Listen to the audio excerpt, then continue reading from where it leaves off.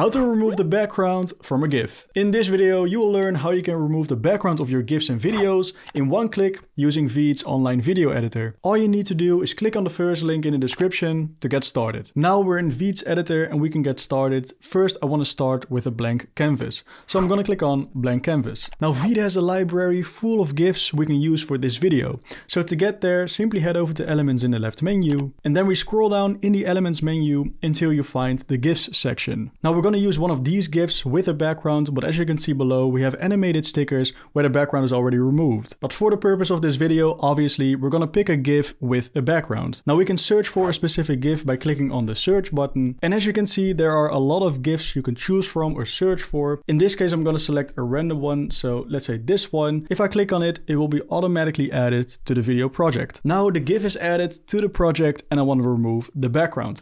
To make this happen, simply click on the GIF or the file and you'll see an edit video menu pop up on the left. If you look and scroll down a little bit, you can see the remove background option. Now all you need to do is click on the remove background button and wait until the background is vanished. And there you have it. So as you can see, the background of the GIF is removed. I'm going to change the background color just real quick so you can see it better.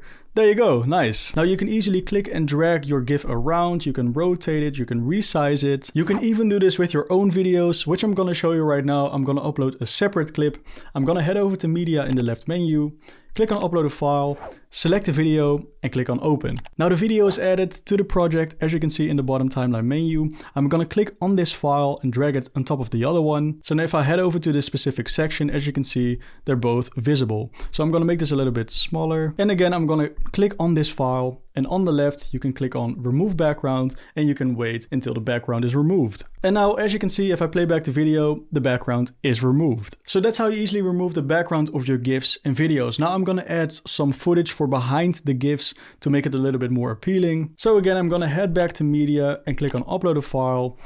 Select the video and click on Open again. The video is added. I'm gonna drag this onto the other ones. There you go. I'm gonna drag it to the beginning. And now you can just further edit the video just the way you wish. It's very easy. For instance, you can trim your video in the bottom timeline menu. And let's say you want to change the aspect ratio, you simply head over to settings in the left menu, and on the size you can choose an aspect ratio you like. In this case I'm going to select square, so I'm going to click on this. And just so you know, you can stretch the GIF as much as you like because it's a loop basically, but it doesn't count for the videos that you upload and remove the background from. In this case, an easy solution is basically copying and pasting the existing file. And as I said, you can easily click and drag your GIF around, you can resize it, you can rotate it, whatever you prefer. And when you're satisfied with your project, you can easily export it by heading over to the export button in the right top corner, choosing your preferred render settings and click on export video. And once your project is rendered, you can easily share it with your friends and family with a link, or you can download it as a GIF or a video by heading over to the download button,